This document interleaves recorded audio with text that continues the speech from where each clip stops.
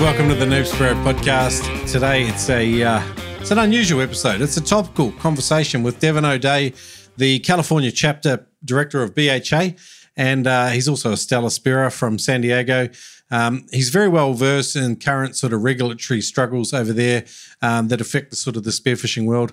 And we've also got Fin and Forage's Eric Keener on the line as well. We discuss all sorts of stuff. We start off talking about BHA, which is Backcountry Hunters and Anglers, which is the voice for our wild public lands, waters, and wildlife. Particularly in the US, this organization is doing awesome things, really puts a connection between hunting and spearfishing, which I quite like. And I think there's lots of commonalities and lots of awesome things represented in both lifestyles. I think we share a lot of commonalities. So we start the discussion sort of talking about that. We get into a wild poo story, one of the wildest I've heard on the show. But we also get some crappy internet as well. I'm hoping the audio comes out really well.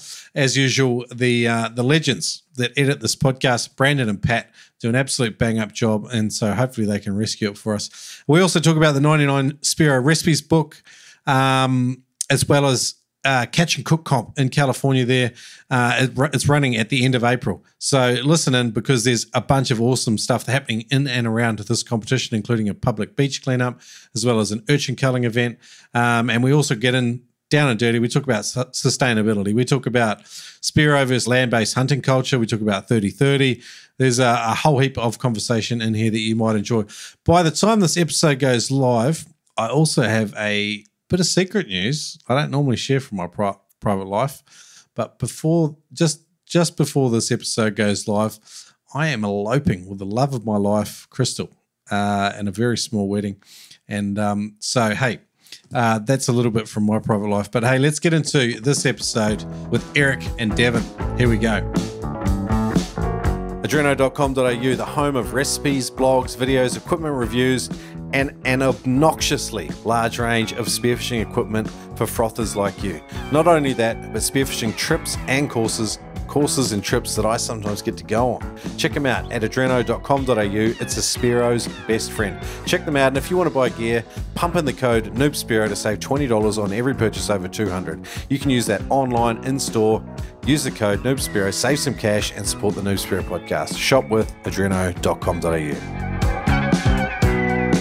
Neptonics.com source the very best in spearing gear from around the planet. Jerry says, if we sell it, we believe in it, we trust it, and dive it.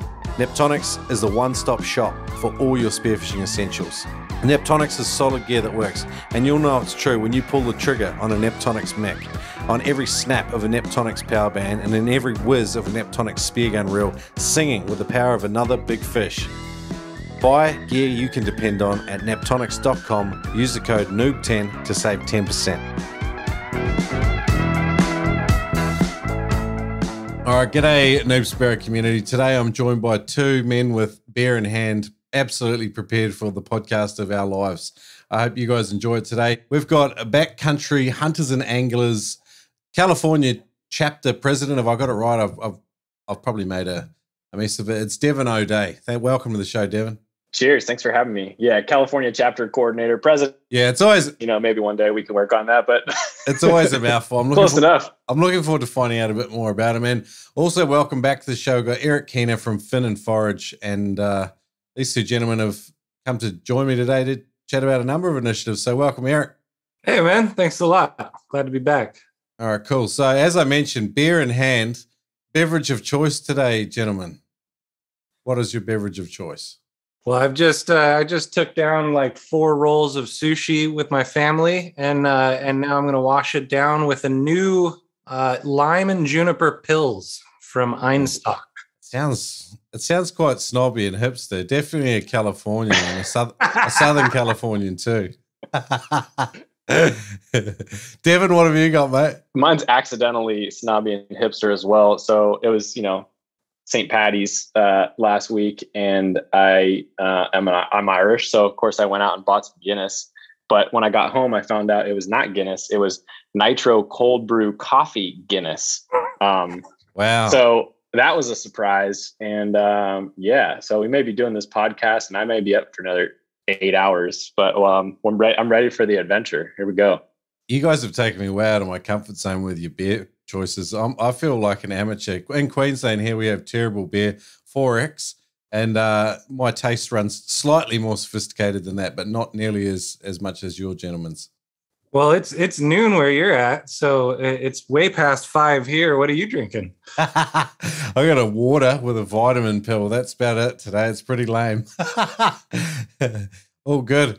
Well, so Devin, I know nothing about backcountry hunters and anglers, or BHA, but I have had a bit of a look around, and I see you guys have been around for quite a while, and it's a serious deal what you guys do, and it seems like a massive benefit to not only the hunting community but Spearos as well. So, can you just give me a quick rundown on what it is and what your background is with it? Yeah, I'd love to. So BHA founded in 2003 around a campfire in Oregon. And the original impetus was to be the voice for the silent wilderness. And, since then we now have chapters in 48 states, 2 Canadian provinces, and 1 territory. So really a North American organization. And we advocate on behalf of wild public lands, waters, and wildlife. And, our work really centers around the North American tradition of hunting and fishing in a natural setting. And, we work on the policy side of things, pretty intricately, and throughout all of our chapters, both, on the federal policy and state policy and policies that would, affect all of North America. But we also, we do stewardship projects, and that's really what kind of sets us apart, I think, from a lot of organizations, is that we are characteristically very young. We're one of the fastest growing conservation organizations, and our membership is very diverse, very young, and we're spread out. Kind of politically, we're basically like 1/3 independent, 1/3 Republican, 1/3 Democrat. So we have, we're very much bipartisan, and we seek to have that approach in everything that we do, and that we're sticking up for wildlife, for conservation, for access and opportunity on public lands and waters, and it's a grassroots thing. So our chapters are incredible. They're just driven by the energy and enthusiasm of hunters, anglers, Spearos, everyone that enjoys the craft and the pursuit, and they want to be involved and make sure that that's going to be sustainable for their kids and generations down the line. I love the North American, the hunting conservation mindset, whereby, a lot of the hunting dollars that are spent in the community, in the sport and the pursuit of animals, goes back into various conservation initiatives. Obviously, I'm assuming backcountry hunters and anglers is one part of that. That paradigm, though, if you like, or that idea, is not as prevalent around the world as it possibly is in North America. That sort of, where we're seen as synonymous, like being a hunter and a conservationist are seen as sort of the same thing. I think where you guys are, is that fair? And how do you see that as evolving, that idea, and being spread? Is it becoming more prevalent? That's a great question. I did just gather a couple of the latest figures because I thought that might be something that came up. So I can speak to that, just adding a little bit of additional context. That American system of conservation funding, which is, where the user pays and there's public benefits, and that structure that sportsmen and women they do provide the bulk of funding for state fish and wildlife agencies that are tasked with managing our wildlife resources. And so, through that system, $13.4 billion as revenue has been collected. And that's through the 1937 Pittman-Robertson Act. And another $10.5 billion has been collected through the 1950 Dingell-Johnson Act. And so, there really is a tremendous amount that has been collected. And it's not just, licenses and tag sales. It really goes and extends into a lot of aspects of society, through the excise taxes, firearms and ammunition, and a lot of boating equipment, fishing equipment. And there's a lot of different industries that pay into that system that are utilizing the benefit from the shared use of resources. And so I think there's a huge amount of support for it, and really folks are happy to know that that's where their dollars are going when they're paying for, a new fishing rod or whatever it might be. At the risk of preaching to the choir here, Devin, like I think the idea of hunting and or, land-based or in the ocean, I think, it precludes us to this, like I just don't think you can help but develop an awareness of the ecosystems you're involved with and some of those conservation mindsets and the ideas. And, but that's not apparent to someone who is not from our world. How do you go about communicating and helping people to understand that? It's the food, man. It's what brings us all together as people. Like I didn't come from a family of hunters or anglers, to be honest. I came from a family that nobody was into that. And I don't know how I got into fishing, really. It must have been through an uncle or something, but I've been fishing from an early age and got into hunting about, a little over a decade ago.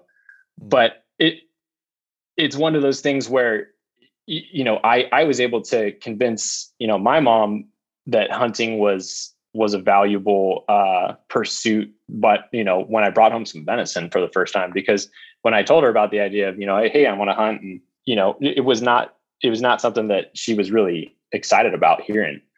Yeah.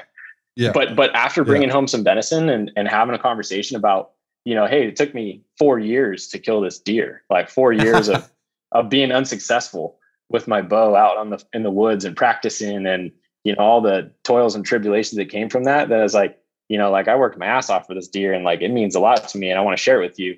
And then, she like, well, wow, understanding your perspective. And then, hey, this is pretty good. Like, if you want to bring some more, I wouldn't say no. And those deer eating my azalea, I sure wish you could shoot one of those. And I'm like, well, we live in suburbia, so unfortunately that's not going to happen. But which part of, I'm assuming you grew up in California? I did. Yeah. I was born on the East Coast, but primarily grew up in California, in the Bay Area. So I grew up on the edge of Marin and Sonoma County, in a town called Novato. And then, that's where my mom still lives up there, and I'm down in San Diego now. So what, you had like whitetail ranging through your sort of your street, the back end of your property or something? Blacktail. They just walk down the sidewalk. Oh, wow.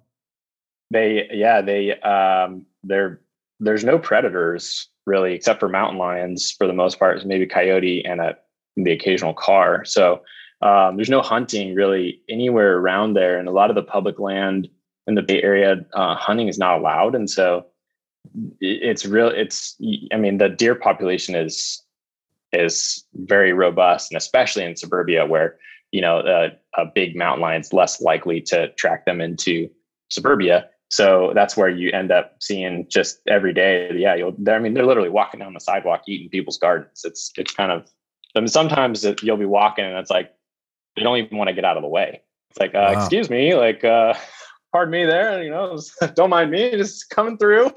I've only ever really experienced that in Japan. I haven't been to the US, but like it is a surreal thing when you see wild deer and they come right up to you and nudge you. They want food and stuff. And because even on a farm, deer are pretty like cagey around human beings, like farm deer where they are farming them for velvet and stuff.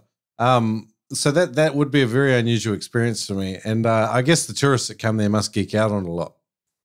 Oh yeah, man! It's not the norm either. It happens, but they're still usually pretty cagey. But there's plenty of. That's not the case in Pacific Grove where we're at. They run rampant everywhere. Huge bucks just sitting like in your front yard. You can't have gardens unless they're super protected. I literally just messaged both of you guys a video that my wife took this morning of like 9 of them just walking across our porch.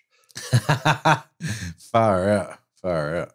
Oh, good. Well, Devin, I want to dig into your story a bit more in a sec, but I kind of wanted Eric to introduce himself as Fin and Forage, because it may be a while since Noob Spirit listeners have heard about Fin and Forage. And then I want to hear the story of how you two connected and what that sort of culminated in. Yeah, totally. Fin and Forage started out as something very different than what it is now. Originally, the idea was pre-shutdown and everything, and before the world kind of changed a lot. And we wanted to be educational based. We wanted to be events based. We wanted to do a lot of like coastal foraging and teaching people about food. And typically catering to newer divers without bias and without frustration or arrogance, just really being a helpful part of the community, putting out helpful content and stuff like that. And I was blown away when we started putting the word out, like, hey, this is an idea we want to do. And all of a sudden we have like a Forbes science writer, and then we have this environmental scientist, and then one of the chef judges that judged the very first Catch and Cook I put on in 2019. I hit him up, and he's a guy that was trained by the master chef, who also trained Thomas Keller of the French Laundry, which is one of the huge Michelin star restaurants on the West Coast. And so he's a top notch chef. And I was just like, out of the blue, Hail Mary, was like, hey, this is an idea. We'd love food to be the focus of spearfishing. Do you think you'd want to help us out with some stuff? And he loved the idea, and he's a huge contributor to the team. So the idea was like, we were originally just going to get all of these professionals. We got Joe Platko, who's just a world-renowned underwater photographer. Surprisingly, I don't know why they all said yes. There was no money involved. It was just a passion project. And then everything shut down, and we kind of had to change our gears. And what that's led to 2 years later now is we've been working with a lot of brands to promote the message of ocean conservation and care for the environment, and trying to make sure we're being as sustainable as possible.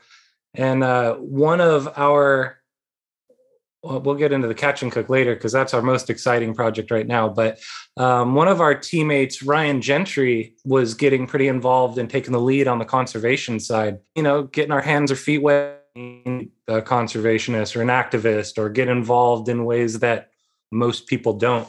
And Ryan connected with Devin, and then he's now, I forget his title, but he's like Central California coordinator or something like that. So he's gotten pretty deeply involved with BHA. And the more we do work together and projects together, the more apparent it is that these guys are such an awesome, unbiased resource. The way that they navigate difficult topics, the way that, because I think, in my opinion, when I hear conservation, I automatically go like PETA. Yeah. Because my Instagram has a lot of like half processed fish, and it looks a little gory at times. But I feel like I get a lot of kind of you hear conservation, you're like, oh, you want to shut down spearfishing and access to places. And what's great about Devin is that's not the case. They come from a very rational point of view, where they're heavily weighing the data on both sides. They're not just pulling opinions out of the thin air and then running with them.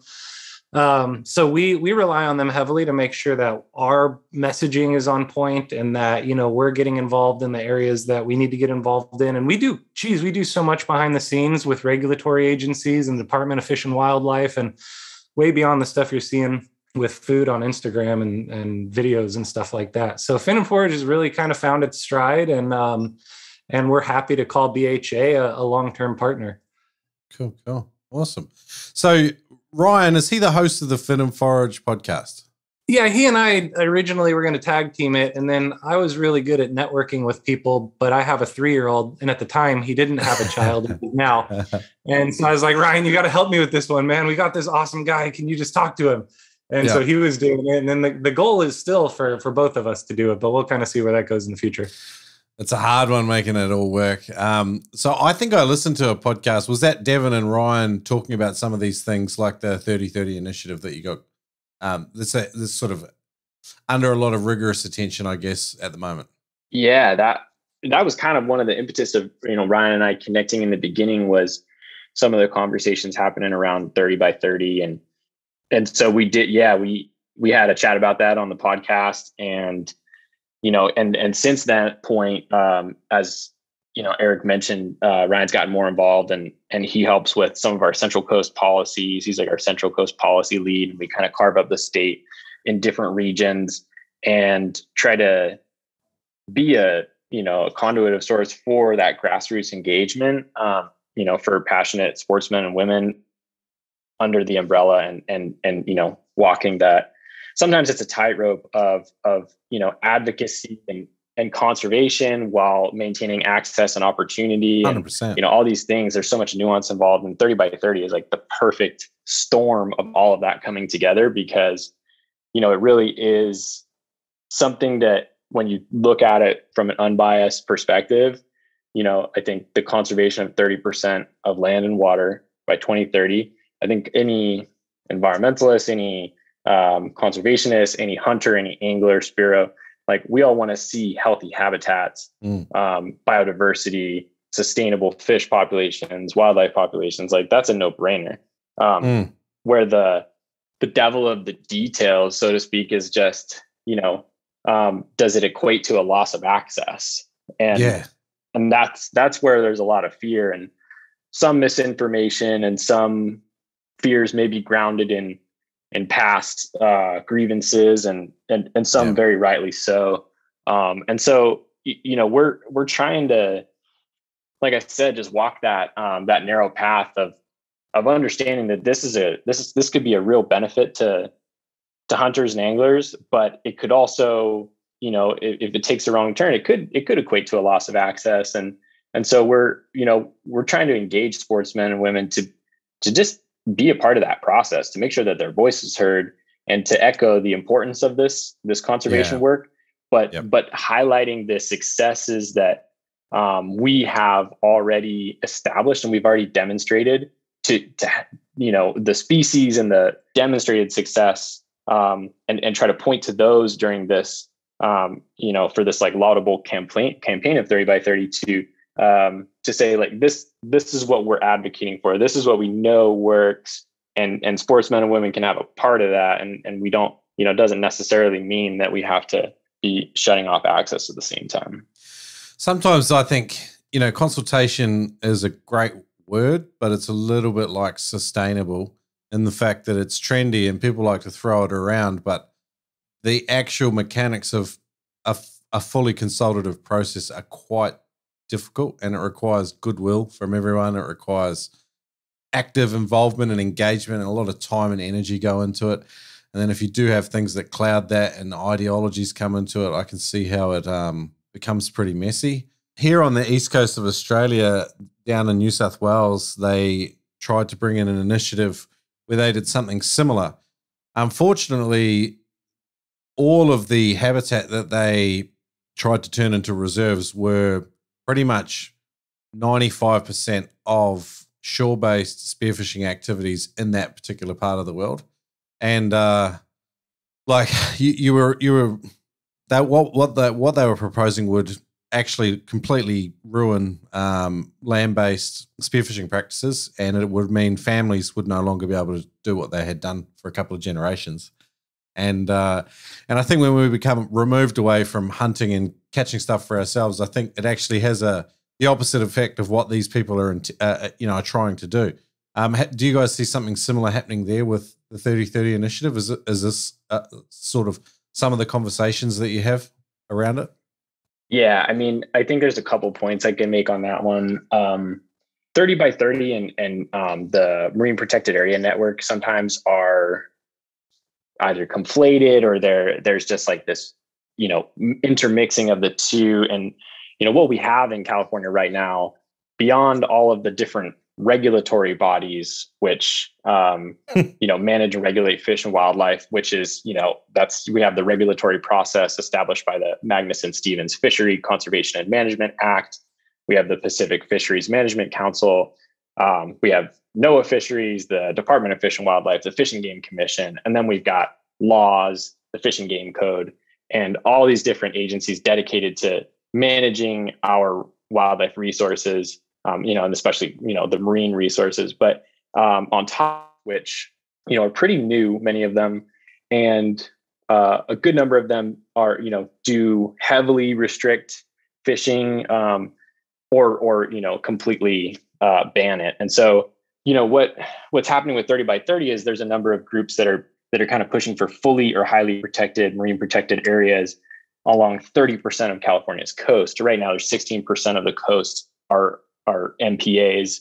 And some of those MPAs are really great models of conservation, access, opportunity. I mean, some, like you point to like a state marine conservation area where, you're allowed to spearfish, you're allowed to, recreational take of finfish through hook and line. You can dive for lobsters and urchins. And there's a few maybe a few extra things that would be left out that you might be wanting, but it's a pretty good balance. And then there's others where you can only take,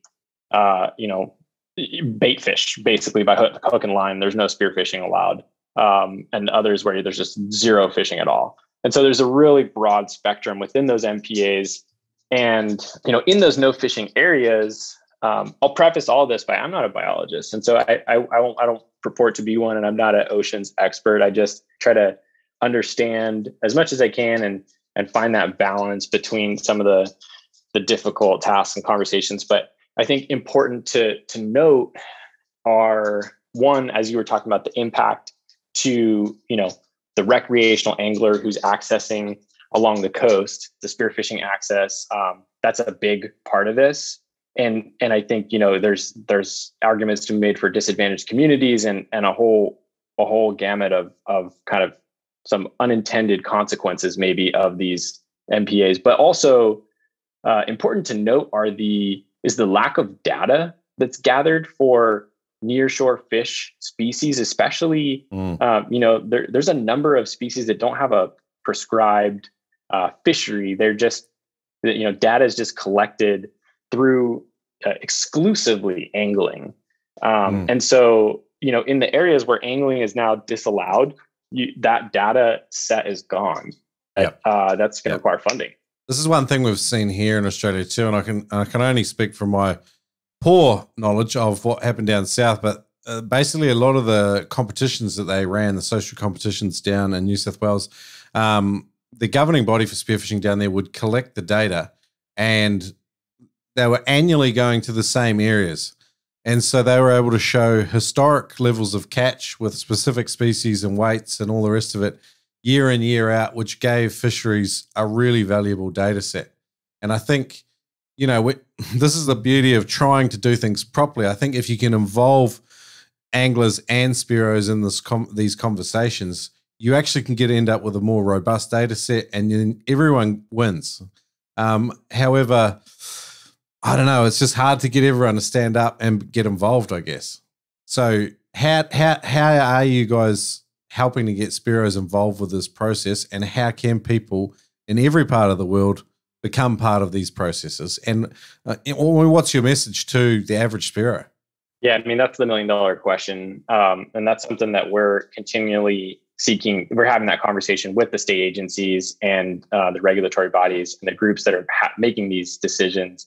I mean, part of it comes down to just providing anecdotal comment during these listening sessions, and public agencies are pretty good about taking public comment now. And so in California specifically, when we're talking about 30 by 30 or whatever it might be, hunters, anglers, spearos, we're outnumbered 10-1 on the regular. And that's because, when you look at the percentage of hunters in California, it's less than 1%. So wow. 10-1, that's not bad. We're basically 10 times what our percentage would be respective to the population. And angling, there's a little bit greater percentage, but we're still, far, far outnumbered. And that's not to say that it's 99% against one, but many of the people that are not engaged in those activities don't have that same understanding. They don't realize that folks are doing this for food. They're doing it for recreation, but it's also just, a way of life. And it's something that it is a tradition, and it is important for families. And so,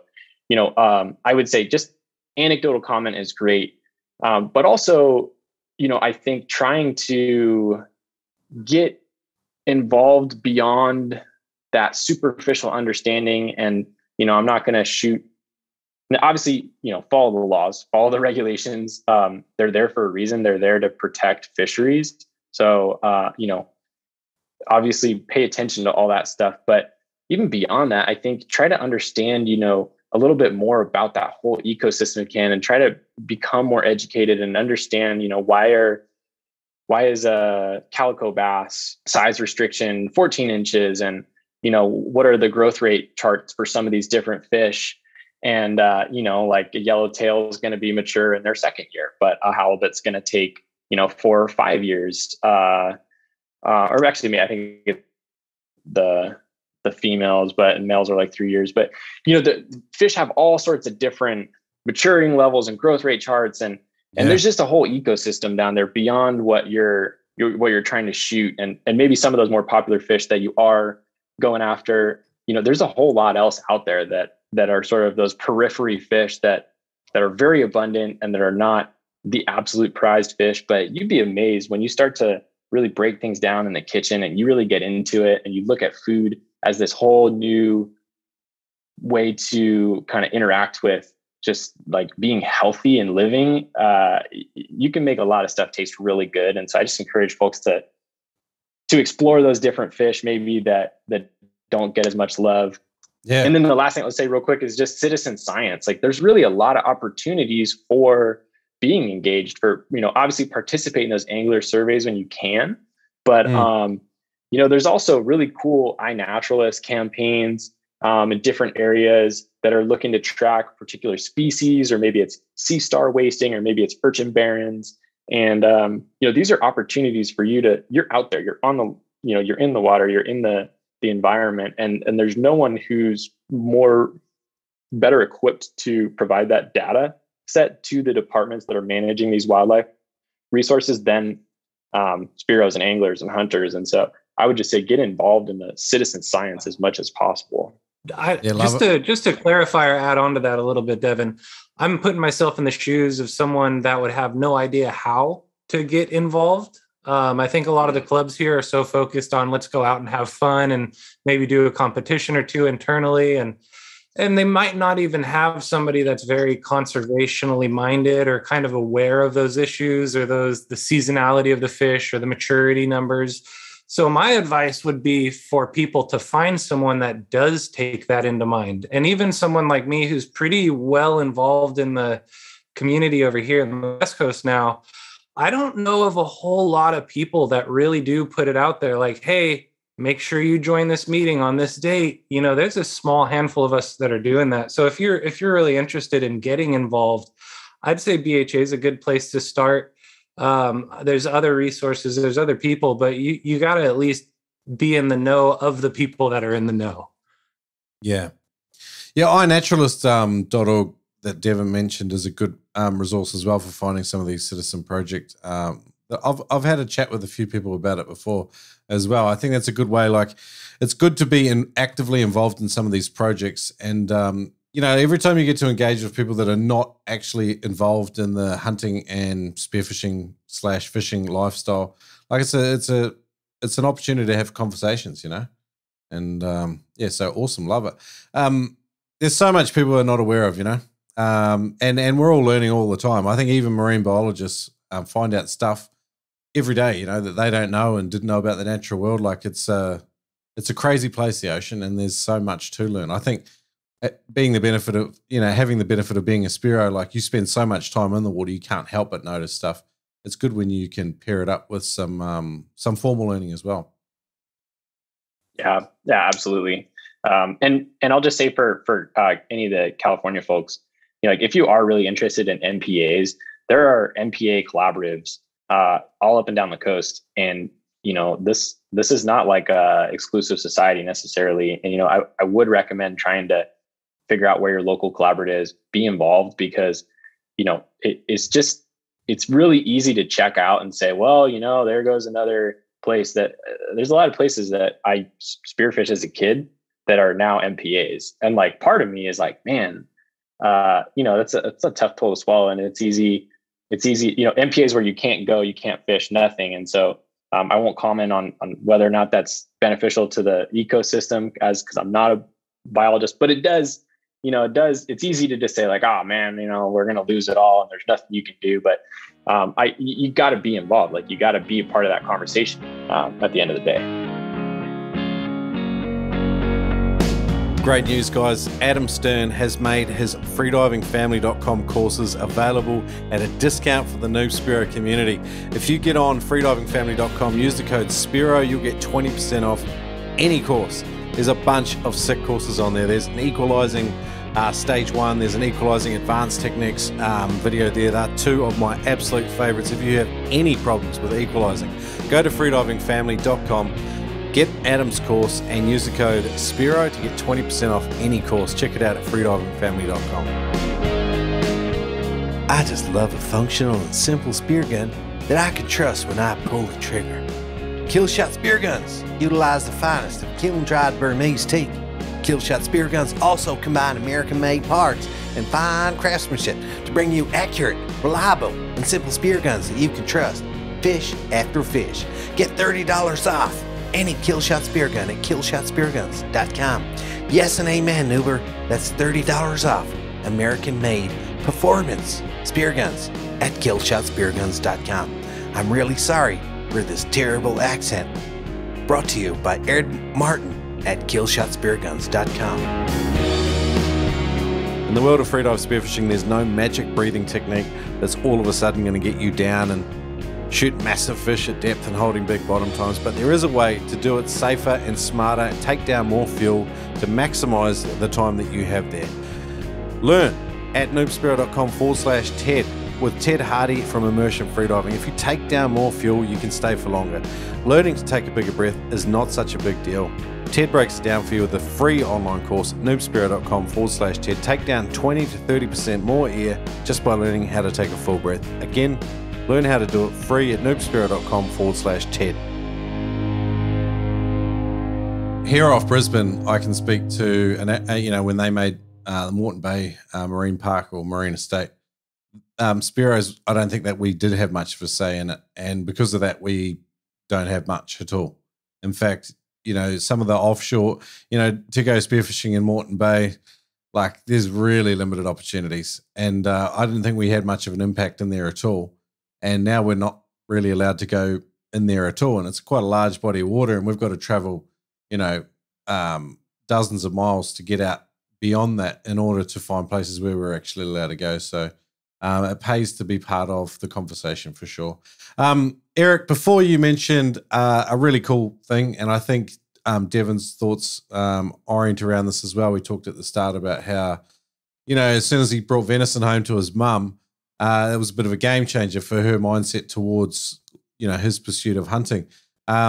Same can be said of spearfishing. When you take a seafood meal home to people that have never experienced it, a wild caught seafood meal, it can be a real mindset shifter. Speak to that. I think it ties in 100% with the Catch and Cook comp and some of the other initiatives we've had at Noob Spearo as well. Well, I think sustainability, or at least like ocean mindfulness, like what we've been talking about, it can be very, very technical. It can be very data driven, and the data, as you heard, may be pretty limited. But if you just take into account, if you make it a personal ethic, something that applies to you, something that you don't try to force on everybody else, maybe you have conversations with other people about it. But if you make it an ethic to really get to know like the breeding patterns of certain species, and maybe not shoot the big ones when it's breeding season or something like that, just because, it really could save 400,000 eggs. They can be born at that point. But if you just personally adopt a mindset of becoming more educated on your environment, you'll quickly recognize that your progression as a spear fisherman will go to food, or hopefully will go to food. We talked a while ago, Shrek, about the stages of a spear fisherman and how it's kind of like usually when you first start, it's you kill anything you can find. You just want to get that first fish because it's fun.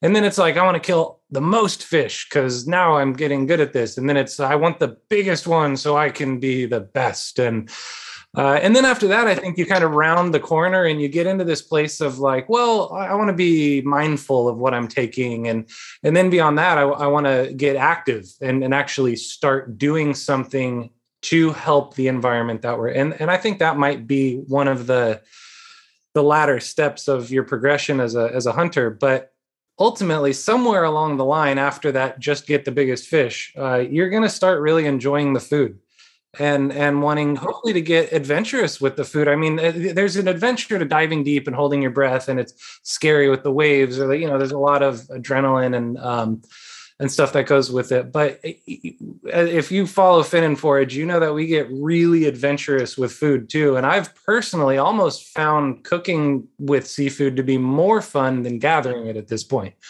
Being in the ocean's a great relaxation, and there's a lot of meditative process to it, and a lot of being in tune with your body. But then you get to sit down and think about all the fun stuff you can do. And much like Devin's mom's reaction, if you have quality cared for seafood, you shot it well, you dispatched it well, you bled it, you brained it, you kept it cold, you brought it home in the ice chest.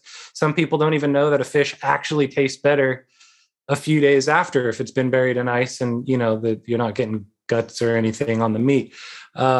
But yeah, fish can actually taste better if properly cared for. And then you have a fish that tastes good for the first time. A lot of people don't like seafood because their experience with it has been, it's fishy, it's gross. And there's a quote out there that says, if you walk into a seafood restaurant and it smells like fish, don't eat there.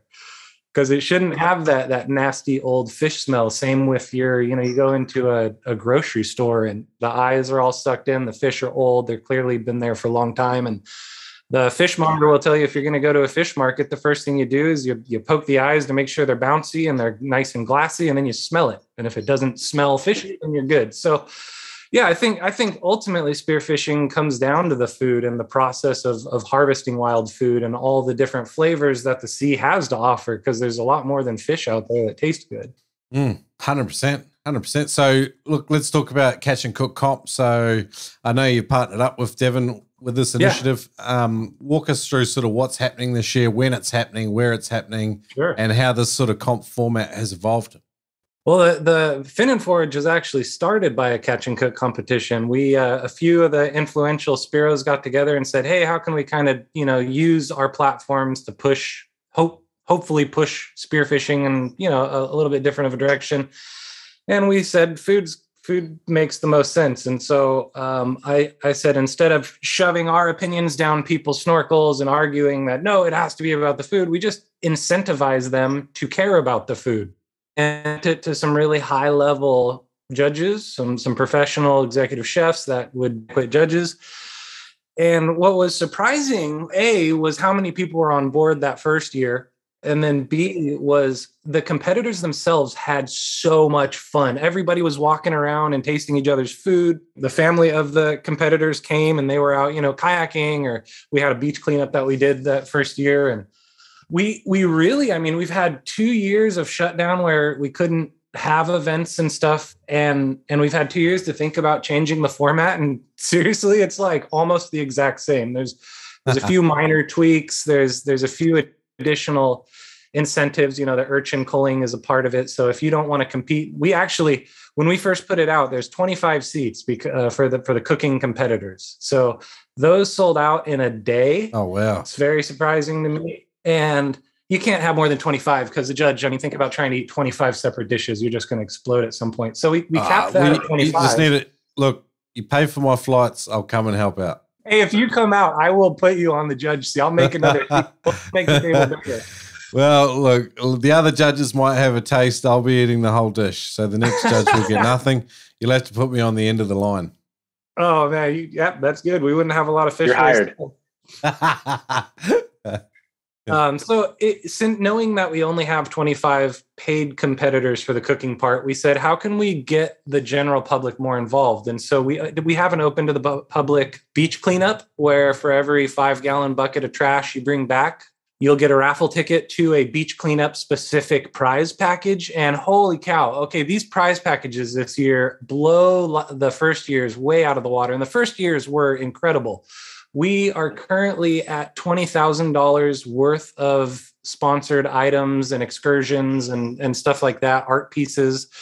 We've got in the prize package for the beach cleanup, we've got a $1,000 gift certificate to a really nice spot down in Big Sur where you can either have like a dinner for 8 or a breakfast for 12 or a 3-night stay with you and your buddies for a dive trip down there. And that's just picking up trash off the beach. Plus you get your own trophy. My mic for this podcast is propped up on the box that this trophy set from the Rustic Craftsman came in today, and it's just a really, really beautiful piece that any ocean lover, doesn't have to be a diver, is going to appreciate. And so all of the open to the public event part, like if you're a diver and you don't want to cook, you can go out and get your limit of urchin, bring it all back, and you get a bunch of raffle tickets to the urchin specific prize package, which is, huge, very desirable stuff. And it's been incredible, the amount of people that have come along this year. But what I think is most exciting is seeing that we're really, I think, having a pretty big splash in the messaging. I think a lot more people, and thanks to you, thanks to 99 Recipes book and that whole initiative, and just the whole idea that I think a lot more people are on board with food more now. And so it's really fun to have put as much blood, sweat, and tears as we have into the project and have something like this to show for it. I've talked to like 4 or 5 of the really big name ex-competitive Spearos that, went to Worlds all the time and stuff like that. And I asked them, I said, hey, how does this rank with some of the biggest ones you've been to? And they're like, you're up there. So it's just been a really rewarding thing this year. Equalizing problems can be something that derail you. Not today, my friend. Go to freedivingfamily.com. Check out either the Frenzel and Advanced Frenzel video or the Mouthful and Deep Frenzel Equalization course at freedivingfamily.com. You can use the code SPIRO to get 20% off any course at freedivingfamily.com. These courses are put together by Adam Stern and a select team of legends, and to help you overcome different issues and help you perform better. And some of them are extremely relevant for freedive spearing. Check it out at freedivingfamily.com. Use the code SPIRO to get 20% off any course. Shrek, my dude, you're killing it on the Noob Spearo podcast. Every guest you get on froths on the spearing life, and the actionable info is off the chain. Over here at Spearing Magazine HQ, it's the same, buddy. So many noobers are submitting their adventures, lessons learned, and pictures here at spearingmagazine.com. Just wanted to say that noobers can get an international subscription here at spearingmagazine.com. They can also check out our In the Face apparel or getting a subscription to the world's greatest spearing magazine. Check it out at spearingmagazine.com. Shrek, thanks. Love what you're doing. Jeremy out. Awesome. With all the urchins you're collecting, I see like they're undergoing trials at the moment in Tasmania, which is sort of, and it's off sort of the southern end of Australia. It's definitely a more temperate part, but they have urchin barons there as well at times. And they're trialing using sea urchins in varieties of fertilizer for the garden and stuff. What are you guys doing with yours? 100%. So that's it. Yeah, that is. We have a farm, Farmageddon it's called. A good buddy of mine runs a farm up, 20 miles north of us. And I said, hey, we're going to have some fish waste and a bunch of urchins. Would you be open to turning it into fertilizer? And I think he's going to go the full fertilization route, not just blend it up and put it in the garden, but I think he's going to do, add the chemicals, get it going and turn into a true fertilizer for his farm, because it's a huge farm. So that's I love that component. It comes full circle. Yeah, for sure. I mean, so much about, we're talking about sustainability and lots of these feel-good initiatives. I think like soil enrichment's, another huge part of it. I think, and Spearos, like a lot of Spearos love making their own veggies and, their own fruit trees and stuff. Like a lot of us sort of have these ambitions of being almost self-sustainable in some ways. And I think, like urchins, if we do have these big barons and you're allowed to collect them, they make great fertilizer. So it's just like it's a match made in heaven, I think. What's funny is I think there is a drive for some people to like live off the grid and be self-sustainable. But for me, I have a huge garden here in Pacific Grove. I knew very little about it going into it, but now it's a pretty good garden. We've got a lot of cool stuff growing. And for me, it's not so much the live off the land, although when the world shut down, it was nice to not have to worry and, know we could go get the food. But for me, I just like, if you've had a quality tomato out of somebody's garden and then you go to the grocery store and buy a tomato, it's two different products. The 100%. The grocery store is like watery and mushy and gross. And I find that's true for fish, seafood. I mean, just about any food. If you can collect it from the source or as close to the source as possible, your food is going to taste so much better. I have a hard time eating out at kind of like average restaurants now. And I don't mean to sound like snooty. I just mean I can taste the flavors. It's like I see the difference. Yeah. No, yeah, I get it. And your bar changes, it shifts, especially when you eat stuff growing around your own home. I get it. So, all right, getting back to the Catch and Cook comp, what are the dates? And you mentioned several events there. Are they all running on sequential days? Was there a website they can register at? Yep. What's the cost? All that sort of stuff. There's no more cost. So if you're available, we've got so the location is going to be near Del Monte Beach in Monterey, California. It's on April 30th. You can go to the Fin and Forage website and there'll be a pop-up for it. It'll take you to the page, or you can go to finandforage.com/CNC22 for Catch and Cook 2022. Open to the public. There's no cost if you want to come. You'll just have to sign a waiver if you want to dive for urchin or collect trash. And the more people, the merrier. I promise we have enough products and prizes. We've got raffles. We've got silent auctions. We've half dive gear, half restaurant gift certificates. I guess that math isn't going to work out. Half dive gear and then a mix of gift certificates and places to stay, hotel stays, experiences like e-bike rental tours down in Big Sur, and just lots of fun stuff. If you're not a diver, your family can show up and win stuff and have a great time as well. Sounds super cool, Eric. I really love this initiative. Who are some of the legends that have helped you make this huge competition a reality? Oh man, the team, the Fin and Forage team to start with. I lean heavily on Ryan Gentry. I lean heavily behind the scenes on a buddy named Matt Bond. He's kind of the local foraging legend, so to speak. Yeah. And I he's think coming on the him. he's coming on the podcast. Yeah, for sure. Nice. He's been a massive supporter, and he's a great voice in our community. He really is. He's one of those guys that I was talking about earlier. Like, follow him on social media and you'll know when and where to be to show up for this type of stuff. And you'll think he's the world's best cook as well, because he gives us so many ideas. And he's going to be a judge this year too for the Catch and Cook, which is great. And he is Cut Professor on Instagram. Yeah. Which is, find him on there. He's a really interesting dude. Yeah. Yeah, he does. Other big names, the BHA, Backcountry Hunters and Anglers. Devin has given us access to all kinds of great sponsors. Traeger is going to be one of our sponsors because of them. That's just a huge name. They've given us a couple really nice grills. Messermeister, the high-end knife brand, is they're based in California, but they do German and Japanese style hand-forged knives, and they're our presenting sponsor.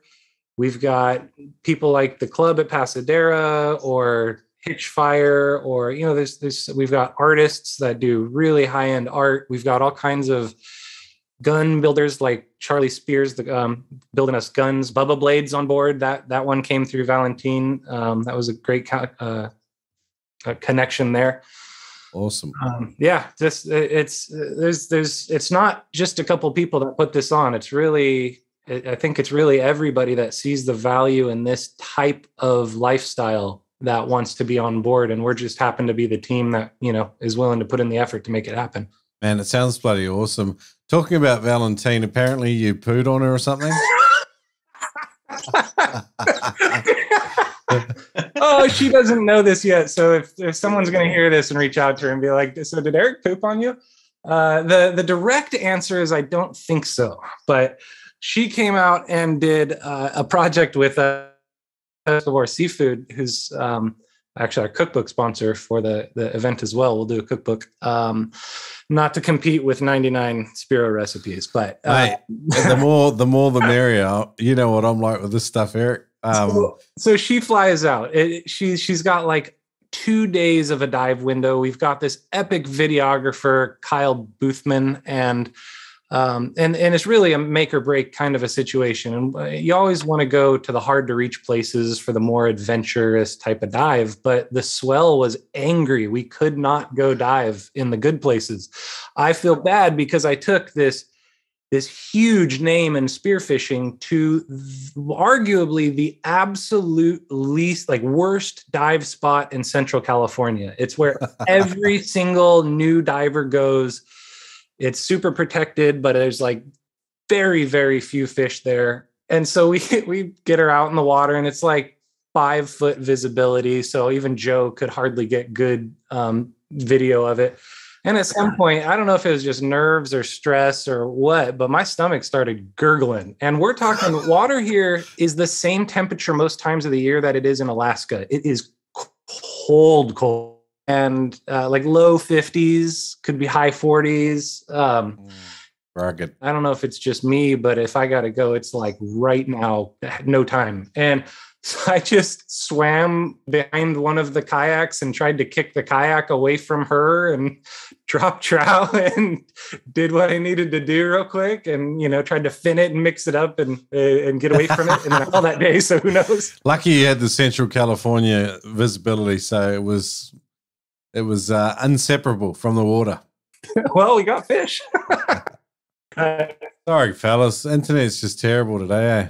Oh, it's okay. I was saying maybe that's a good thing that it cut off, because now this story might not need to go into the podcast. Nah, the internet, it's 100% going in there.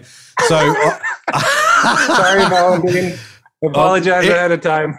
What's going to happen with this part of the interview, Eric, is where you cut out, I'm just going to ad lib and just make up the story on your behalf. I'll try and do your accent and everything. So, and then I got over top of Valentine and just dropped trowel. No, I think it's those days where you have 5-foot visibility and you do an aqua bog that you're quite grateful for the poor viz, because the poo is inseparable from the color of the water. Oh yeah. Yeah. You have no idea. We actually got fish. We got fish after that. So maybe she should thank me. Well, that was my question when you cut out there was, how did the chum work? Did it bring them in or what? Lucky you didn't have white sea bass coming on that sort of enticing, aroma. Oh man. No wonder there's urchin barons there. What are you guys talking about sustainability and then doing that? Eric, you got to hang your head, mate. I know. Hey, there's a difference. It's like you go and stomp on ice plant on your way in, or you have like a bowel disruption that you're either going to just destroy your wetsuit or you're going to do what you got to do. Today's Noob Spirit podcast, bowel disruption, brought to you by Fin and Forage. Good stuff. I love it. Oh, man. I think he's got... Nah, it's good stuff, guys. Massive apologies for the internet today and to the listeners as well who are battling through listening to the episode as well because of the internet problems we've experienced. So you're cutting out pretty bad, dude. Yeah. Apologies, guys. I'm trying to connect to my phone, guys, so just bear with me for 2 seconds. Do you like to penetrate? Great news. Penetrator Fins, today's Noob Spirit podcast sponsor, are tough as nails. Robust, dependable performers with beyond industry standard warranty. Communicate direct with Larry and his team 24/7 for all your fin inquiries at penetratorfins.com or at penetratorfins on Instagram. Baby spum finish. These things are smooth as silk. They glide through the water. They give you that awesome balance between power and efficiency. This is Penetrator Fins. Use the code at NoobSpiro to save $25 on any pair of Penetrator Fins at penetratorfins.com. That's right, use the code NoobSpiro to save $25 on any pair of Penetrator Fins at penetratorfins.com. Kill fish with precision and power, sending shafts from a stable platform with Kill Shot spear guns. Made in the Florida Keys by Ed Martin, you're buying American-made, dependable spear guns. Get $30 off any Kill Shot spear gun at killshotspearguns.com. Yes and amen, Noober. That's $30 off American-made performance spear guns at killshotspearguns.com. It says if they're in the shop or on the phone, they can cash in by saying, "Crikey, mate," or the Noob Spiro podcast sent me. Check them out at killshotspearguns.com, based in the Florida Keys. There we go. See if mobile hotspot works better. All right, cool. Let's see how we go from here. All right, cool. So what I got before our internet turned really bad, Eric, was that, you obviously, you pooped on Valentine. You showed her the worst spot in Central California and had an absolute disaster of the trip. Did you guys get what you wanted out of that apart from, oh man, apart from all that? It was a successful adventure. I got to still do the cliff jump that I really wanted to do, or the cliff dive. There's a big pinnacle down in Big Sur. The second day, the water wasn't so rough, and I climbed up with my mask. And usually I take my mask off on a dive, but for some reason I was like 35 feet or so above the water, and there's a tiny little hole that you have to aim for, and and I jumped and the goggles ripped off and snapped. But we still got the shot. The video came out great. I think you'll really enjoy the messaging. The video should get launched by Pescavore probably this month. So keep your eye out for that. And we've got a nice kind of voiceover with yours truly. I wish I had more of a radio voice because to me it sounds monotonous, but we're our own worst critic. So I'll try to comfort myself with that. 100%. Just do what I do when I have to listen to myself and just speed it up to 2.0. You're much more bearable, even if you're slightly chipmunk. So, Devin, do you and Eric dive together at all? Not yet, man. This is kind of like initially sort of forged somewhere right in the middle of the pandemic. And so I know Eric's got a pretty young one at home. I've got a 2-year-old. And so I've stayed pretty close to home, but I'm super excited about being able to get out and dive with the Fin and Forage guys one day, and they can put me to shame, I'm sure. Now that I've just kind of lost all my breath hold and become become a dad and just let myself go in 2 years. It's been a quick decline, but I'm excited to do it. I mean, I think just in general, just have that time, in the water, but also wherever it might be, sharing a beer, sitting around a campfire, shooting the shit, telling fish stories and whatnot. I'm sure we'll have plenty. I don't know why I didn't mention this yet, but I actually think that is the most fun you can have with your spearfishing friends. Like you get the stories and the highs of like, oh, you got that big fish. It was awesome. And that's like an emotional high. But when you're sitting there at the end of the day and you're exhausted and you're making this great meal and you're laughing and it's just that is the lifestyle that's really more fulfilling than shooting a fish. It's really enjoying the community you're with. And I think it brings everybody together. Like I could never have met Devin in my life or you, but if we all got together after a dive day and cooked, we're going to get to know each other so much more. And it's just going to be so much more fun. Like I would advocate for that being the goal. If you ever get into spearfishing, do it so you can be around a campfire, camping and eating with new buddies. Yeah, nice. All right, guys, I have a special quote I wanted to read out, and then I want your thoughts on it, and then we might head on out and tell people more about where they can find out about this Catch and Cook comp and BHA. Ed Zern, you may have heard this quote, says, "I don't regard nature as a spectator sport." Agree, disagree? Obviously, you guys agree with 100% biased. You going to take it first? Yeah, I was going to ask you the same question, but since you beat me to it, I will take first crack. I mean, stop me if I start going too far down this rabbit hole, but I mean, nature will just eat you up and spit you out and not care. I mean, I think that's the first reaction I have to that is that we're far too comfortable in our lives these days and all of our creature comforts. And all it takes is, just a weekend doing what we were just talking about, procuring your own food, cooking it, getting into that remote place and getting out. They'll teach you a whole lot that you need to know about nature, about yourself, about surviving, the grind. And then I think just during that process, you start to have an appreciation for the wildlife and the grind that is their existence. I think it gives you that just better understanding of wanting to be a part of the whole process, to understand it a little better, to help to conserve it, just to understand what your impact is. Because when you're there and you're procuring your own food and you're cooking it and you're just kind of at that zero sum level of impact, I think that there's something that's comforting for me about that, being engaged in nature in that way. And somehow, sitting at home and getting your food from the grocery store, and nothing wrong with it. But to me, it's that disconnection. It's like, what impact am I really having, and where's my money going, and what type of, distant impact is that having somewhere else on ecosystems or wildlife or whatever it may be, that I have no control over. And to me, just being a part of the equation, having that one-on-one connection with the food source is what it's all about. And if you're not paying attention, like I said, nature's going to eat you up, spit you out, and it's not going to care any more about it. So best to pay attention. Love it. Eric? I don't think you can ever get anything other than an opinion from that quote.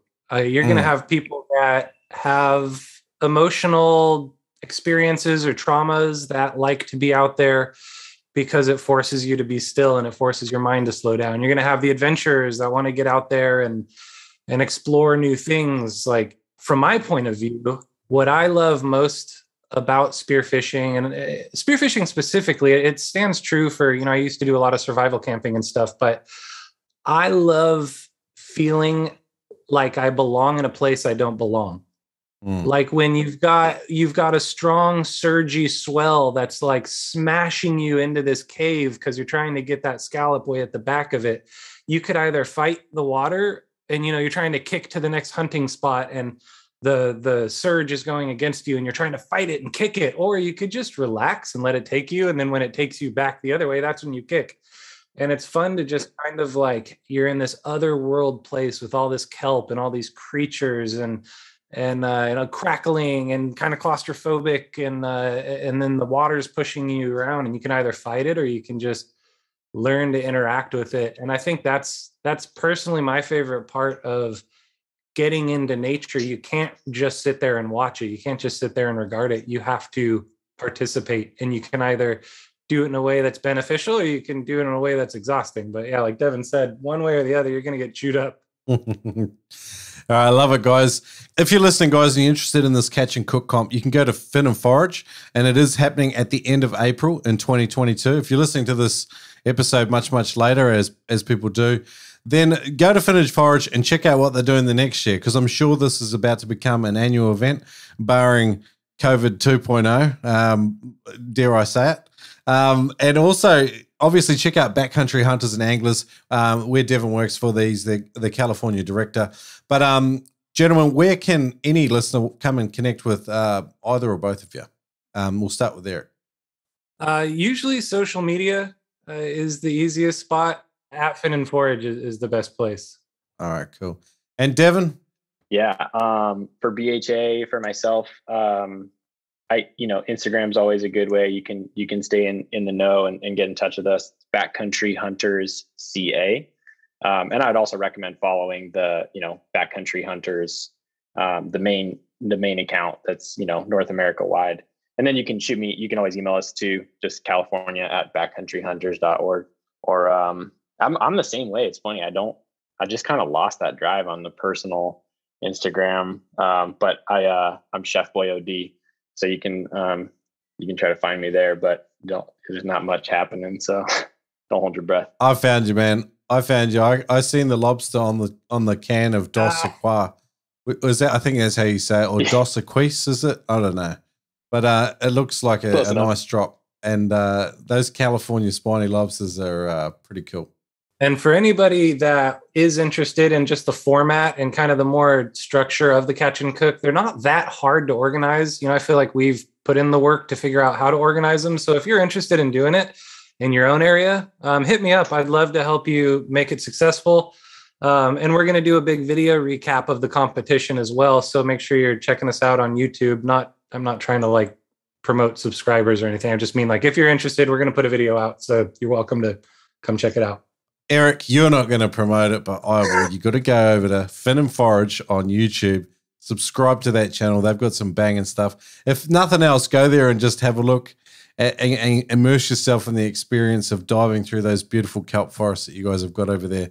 It's a special thing, and I love some of the cinematography that you guys get hold of, and always they're quite sort of purpose-driven videos as well. So it's a great channel to subscribe to.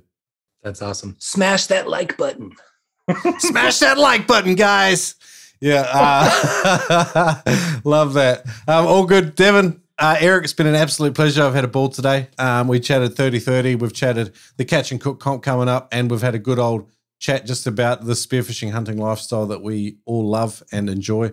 And I hope people have enjoyed the episode today. You're awesome. Thanks again. Cheers, Shrek. Thanks for having me, man.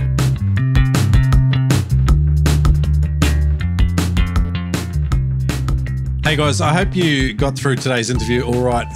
The audio guys, as usual, do a bang-up job. Thanks in particular to Brandon for editing this episode. I know that some of the internet was pretty crummy while we were chatting away, and we had to pause and start this conversation several times. But in saying that, I felt like Devin and Eric were both very good conversationalists around some fairly controversial and difficult issues, and we got through it. So I hope you enjoyed the show. As usual, if you love the podcast, go to patreon.com/noobspiro. I'd love it if you joined the 52 other legends there, helping to keep fuel in the Noob Spiro outboard, helping to keep this show going. I really appreciate it. As usual, guys, wherever you leave love for the show, really appreciate it. And hey, while we're here, 99 Spiro Recipes is going really well. By the end of April, we will have a very near ready version of the book, and hopefully the beta readers will be coming on board back end of the month. We should be making this special thing happen. I'm really looking forward to shipping this book out.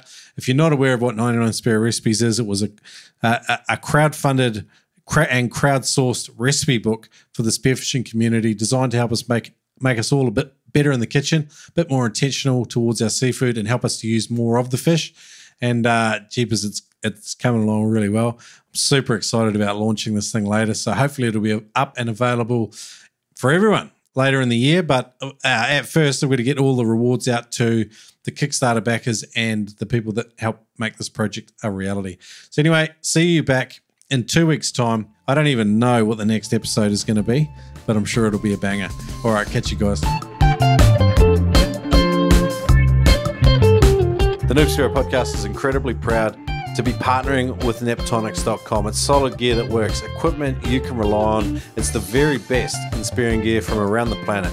Neptonics is also the one-stop shop for all your spearfishing gear, particularly in the US. They got free shipping on all orders over $99 in the US. Furthermore, you can use the code NOOB10 to save 10% off on your entire shopping basket at Neptonics.com. Use the code NOOBSPIRO at Neptonics.com. Today's episode was an absolute banger, and so is our major sponsor, Adreno. Visit them at adreno.com.au. They have a huge range of equipment. You can find it at adreno.com.au. Use the code NOOBSPIRO at checkout. When you shop online, you can save $20 on every purchase over $200. You can even use that code in-store at some of their huge mega stores Australia-wide. Price beat guarantee on any Australian spearfishing equipment price. Again, visit them at adreno.com.au. Use the code NOOBSPIRO.